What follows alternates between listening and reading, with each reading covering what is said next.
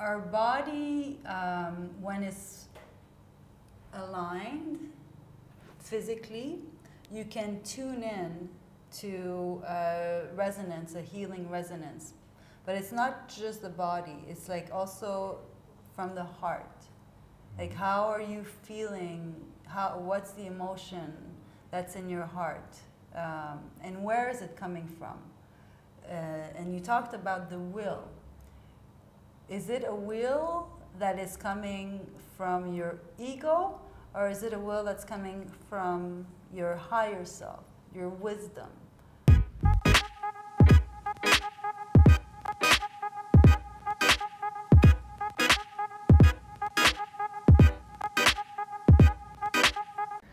Welcome to this new episode, and today I am with Ahma Maha, formerly Manon. Yes. How are you? I'm very well, thank you. Very nice. So Ahma is an embodiment teacher and a body worker. And how did you become an embodiment teacher and a body worker indeed? I would just basically go to my friends and touch naturally where it needed to be touched. And it was just natural in me. I didn't need to learn it. I didn't understand also that other people didn't understand it. So for me, it was not something, a gift that I could work with. It was, I thought it was natural for everyone. So I didn't really go into that field. When I was young, I went into architecture, actually. Oh, yes, yes. Yes. But life actually brought me back to this to this gift that I have in a very hard way, because I was not following my intuition. I was kind of like listening to what my mother wanted me to do, like what society is like, you need to work in an office, blah, blah, blah. But deep down inside, it's kind of hurting me. I felt like it was painful for me to not do what made me feel joyful. And so I was, in my field, this state of not being happy was creating accidents. So I had many accidents. I broke my legs, I had a head injury. Basically my whole right side of the body was broken. So I always had to come back to the healing, self-healing energy and learning. So I learned a lot on my own. And then eventually circumstances made it so I came to my true calling.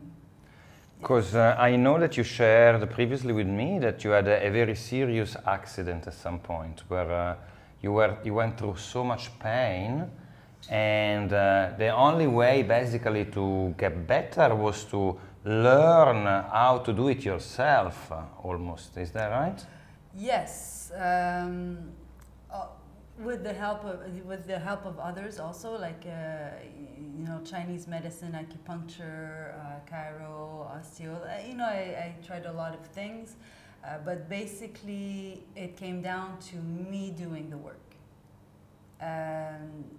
You can get support from other therapists because it's very powerful. Another human being touching you, it creates energy. Mm-hmm. So you can get the energy moving, but basically it comes down to you embodying yourself, doing your work within your body, within your nervous system. And it comes from within you. So it's like no matter how many therapists you go see, if you just rely on the therapist to magically cure you, it might not happen. Mm-hmm. How important is also, you know, the will to get better, the psychological and emotional aspect of saying, okay, I'm really in a dark place right now, and I got this vitality, this life force that I want to manifest through my body to get it better, get out of the hole. Our body is like a tuning fork. Tuning fork has specific hertz. If you've ever seen a tuning fork, it has like one and then two sides coming out. Our body's made the same way. Basically, if you look at our body, we have one center, like one core, and then two legs. One core, two arms. One bone, two bones. Ah, okay, I never thought about that. That's true, yeah. Right? So our body, when it's aligned physically, you can tune in to resonance, a healing resonance. But it's not just the body, it's like also from the heart. Like, how are you feeling? What's the emotion that's in your heart? And where is it coming from? And you talked about the will. Is it a will that is coming from your ego, or is it a will that's coming from your higher self, your wisdom, your pure essence? Because if it's a will that's coming from your ego, from a story that you think that that's how it should be, then you might be limiting yourself. You might be creating a tension because you're holding on to a story. So if you can tune in, I work a lot with posture. Hence, maybe this is also why I went into architecture in the past, because architecture of the buildings and the body, they're very much related.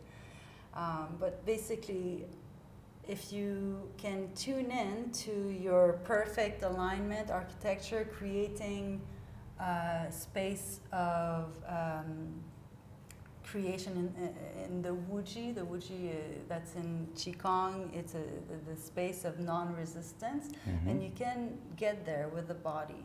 And then you take all the elements, your breathing, your heartbeat, sensing your energy field, your organs are very important. If you can bring everything together into this perfect attunement, vibration, and rest the mind, rest your ego, rest your stories.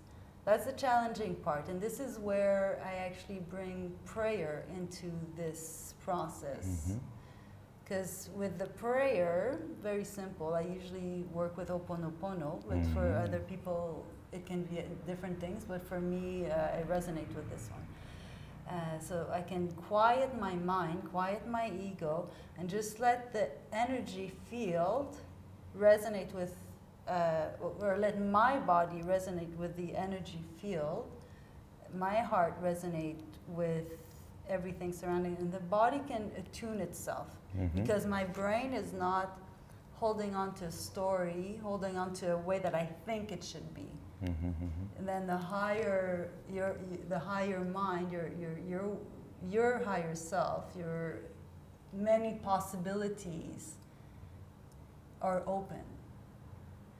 So if your will is to heal, you will heal, but heal from a higher self and not from a ego self of how you think it should be. Because it might be limiting. If you're saying to yourself, oh, this is how my body should be, this is how I should look, or I'm feeling pain here.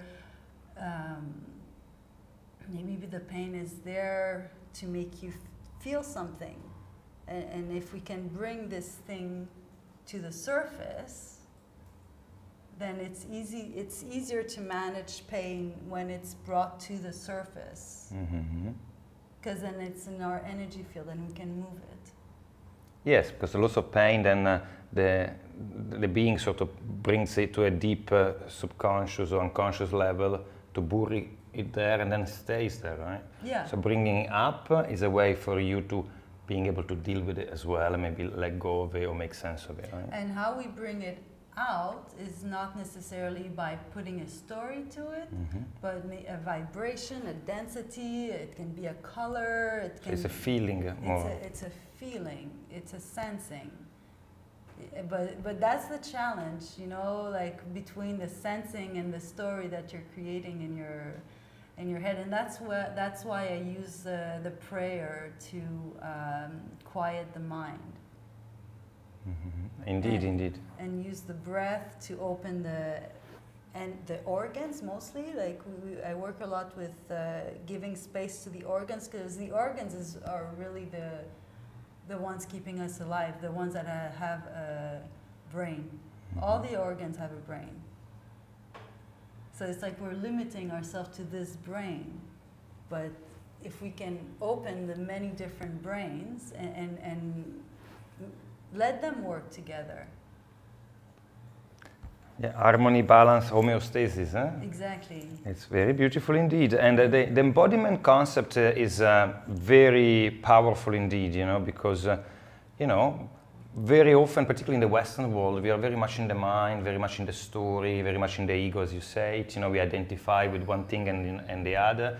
And when this thing doesn't work the way we think it should be working, then we suffer, right? And so it's very important to have some practices to let go of the mind a little bit and feel, as you say, you know, this higher intelligence or deeper intelligence from the organs and from different aspects of our being. It's a very beautiful concept, and I think it's a very valid concept, particularly for the modern Western people, right?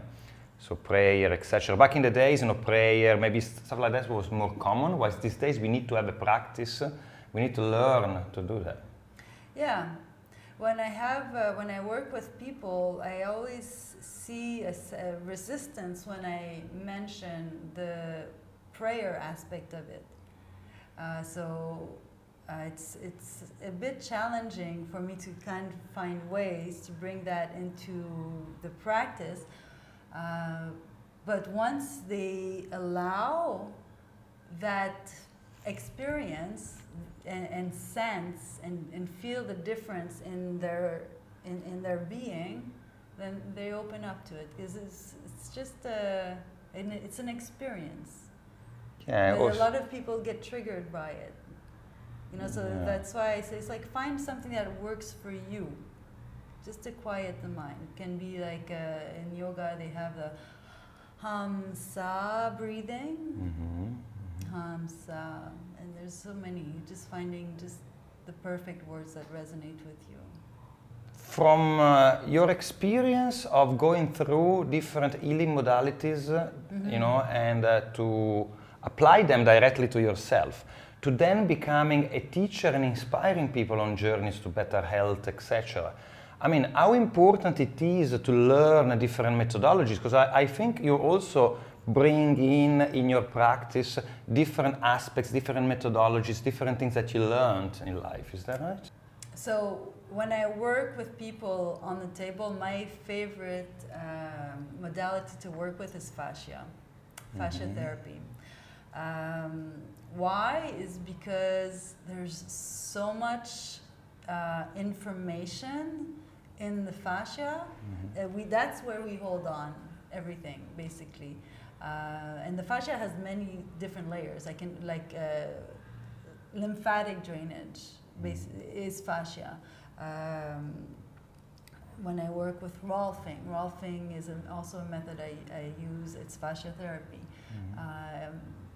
So when somebody actually deals with pain, whether it be mechanical pain or visceral pain, working with the fascia always releases a lot.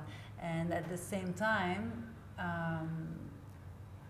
the fascia is like the top layer of the skin. We can, in medical qigong, just work a little bit above and with the vibration, with the will, with my will and the will of the person, energetically, whatever is surrounding in your field can also be released, you know, and or changed. We can just change the energy. Other than that, I mix in polarity work, therapeutic methods, you know, like injury, shoulder injury, knee injury, shaking. So when something is deep inside the core, and I know there's like a blockage, I can feel it, but it's like from these, we'll just shake it out and then bring it to the surface, and then we can use the fascia sense and open it up or bring energy to it. Oh, yeah. Even if you know all these modalities, you have to listen to what the body needs, and the listening does not come from oh, this is what I'm doing now, this is next, you know, in a protocol method. The listening comes to what's happening right now, what's needing right now. So you might start with one type of treatment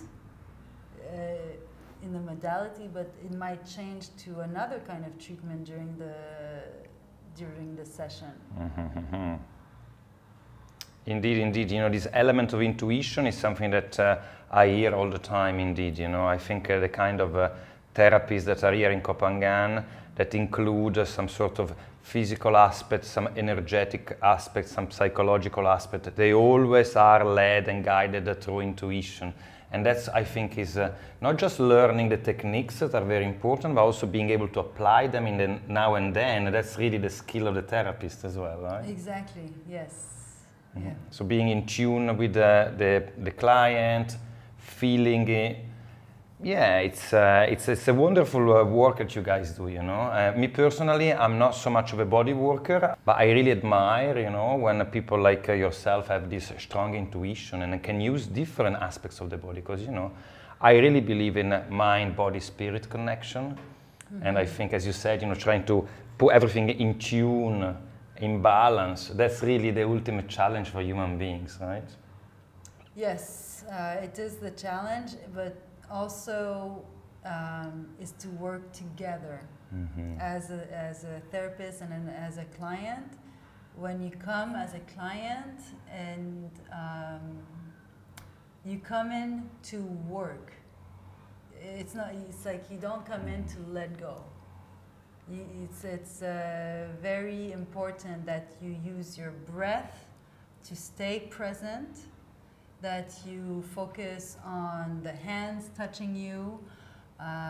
If you find yourself going away in your head, it's okay, but coming back to the body is when you're getting body work. Yeah. I know exactly what you mean, because I receive massage weekly, and over the years I learned to tune in with the massage therapist. I usually have Thai or oil massage. And I never get bad massage, and I am active. I mean, I'm very soft and still, but my consciousness is there. Mm-hmm. So during the 1 hour massage that I receive, I'm not just zoning out or having my stories. I'm totally present, maybe not 100%, but 80% of the time, I'm present and there with the therapist. And I got this feeling that the therapist knows it as well.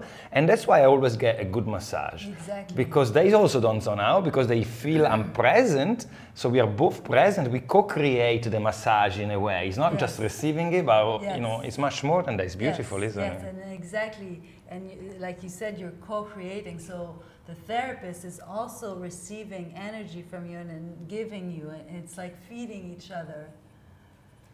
Yeah. It's magic. You know, one of the great benefits of living here is indeed that we have so many therapists and some very experienced, like yourself, and, you know, different levels of kind of therapists. But, you know, if you like massage or body work, Phangan is certainly a place for it. But tell me a little bit more about your projects now, because, you know, why Phangan to start with, and what you're planning to do in Phangan? This was never planned. I came to Thailand for work, and COVID happened at the same time. So I just followed my intuition and decided to stay in Thailand. I felt safe, and I also was calling in change in my life when I was back home in Montreal. It's like, I need some kind of excitement, something different. I don't know how, but then, okay, so this is what I manifested. So I'm not going to say no to it. I'm going to accept it. And then I found this beautiful community and a lot of healing opportunities on all levels. And I definitely felt that my kind of work would fit in well here. But basically now I switched my body work that I used to do on my clients back home, I switched it to self-healing teachings. So I teach my clients back home specific self-healing methods. And also here, I started teaching, it's medical qigong, but with a bunch of other things, posturology, neuro-plasticity knowledge. I'm creating a little shala so that I can have my little healing space. Eventually, I would like to get everything more organized so I can have reach out more online, because a lot of good work is being done online. It's amazing. Well, Ahma, thank you very much, for sharing with us today your journey in life, and also the beautiful gifts that you give people, your clients. So, thank you very much. Thank you. Thank you for being interested, and for making me also speak it out. Speak it out. Lovely. The vibration of it all. Thank you.